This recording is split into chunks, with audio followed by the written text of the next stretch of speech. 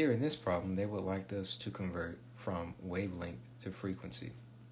They give us information about green plants and how they absorb sunlight to power photosynthesis. They say that the compound responsible for light absorption in the color of plants, chlorophyll, strongly absorbs light with a wavelength of 662 nanometers. Calculate the frequency of this light. Well, first thing that we're going to use is this equation here. Wavelength times frequency is equal to this constant, and C is the speed of light in vacuum, 2.998 times 10 to the 8 meters per second. We are given a wavelength of 662 nanometers, and we need to find the frequency. Well, off the bat, I know that I can do this by rearranging this equation to solve for nu. So frequency is going to be equal to the speed of light divided by wavelength. But there's a problem. I need the units to cancel out. The units for the speed of light are meters per second. The units for the given wavelength are nanometers. So I need to convert this from nanometers to meters. So 662 nanometers. If I use dimensional analysis to convert that, then 1 nanometer is equal to 10 to the minus 9 meters. So that will give me a very small number of 6.62 times 10 to the minus 7 meters. My units here cancel out.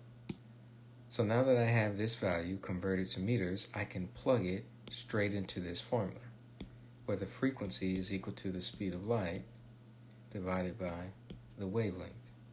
The frequency is equal to 2.998 times 10 to the 8 meters per second divided by the wavelength, which is 6.62 times 10 to the minus 7 meters. Look at my units. This is exactly why we had to convert. Meters cancels out, and the units that I'm left with is going to be inverse seconds. I could also write this as seconds to the minus 1, or even as hertz. Is this, or this, a unit of frequency? Absolutely. So I know that I've set this up correctly. So the only thing left to do now is the math. So when I do the math, I end up with 4.5287 times 10 to the 14.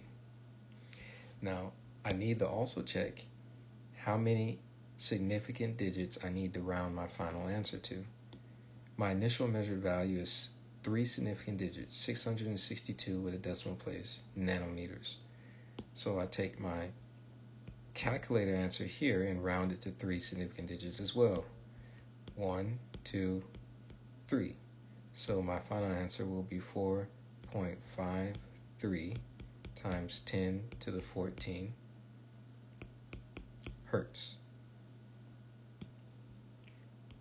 The good thing about these problems that use formulas is that once you've solved for one variable, right here we solved for frequency, you can take that variable, this value, and I can plug it back in to my original formula. So if this is the frequency that we found, 4.53 times 10 to the 14, I can plug it in here and multiply it by the given wavelength with the appropriate units and see if I get 2.998 times 10 to the 8 for the speed of light. So you can essentially check your math by taking your answer that you get and plugging it back into the original formula to check your work.